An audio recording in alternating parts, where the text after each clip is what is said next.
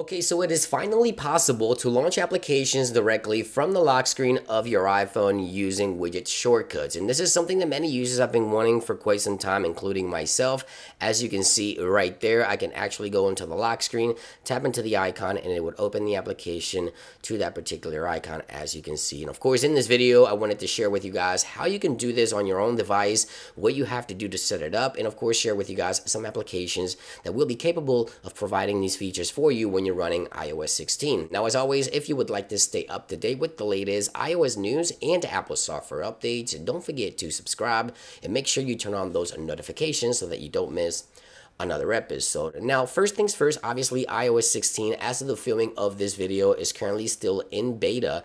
So the way I'm implementing this into the lock screen is using an application that's still in beta testing. Once iOS 16 is officially out to the public, I'll have an entire list in the description down below of different applications that will allow you to do this. So right now I'm using LockLauncher and I'm using Test Flight to install it onto my iPhone, and there is the application. I'll link any links in the description down below. If there's any more openings for this to be tested, everything will be down in the description down below. Now, let me show you how easy it is to set it up. Let's go to the lock screen here and start with a new wallpaper. Let's go with this one right here.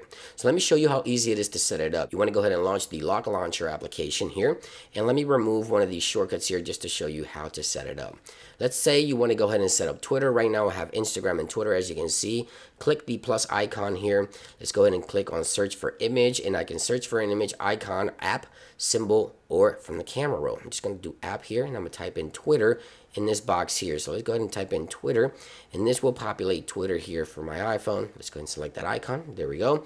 Then we're going to need a link as well, so we're going to search for Twitter here as well. So let's go ahead and type in Twitter here. Okay, and of course, the application that you're looking to set up as a widget shortcut for the lock screen has to be installed on your iPhone in order for this to work, obviously. So now all I have to do is back into the lock screen here, press and hold, go into Customize, and here click on the actual widget panel. Find the application LockLauncher, there it is, LockLauncher, and then select the Twitter icon, just like so. Now, since I've already have 3 applications set up, I can tap on Twitter 3 times here, and then just tap on the icon that I want to change. Let's say I want to change this one to TikTok, I can do that, and then change this one from the list to Instagram. Since I've already have 3 set up on my list, I can do that, and just like so, I now have 3 app shortcuts directly on the lock screen of my iPhone, and I can launch these applications directly from the lock screen, just like so. Finally, a lot of users have been wanting this, including myself, and you can now add this to your iPhone. Again, if there's any new links available for testing right now with Test Flight,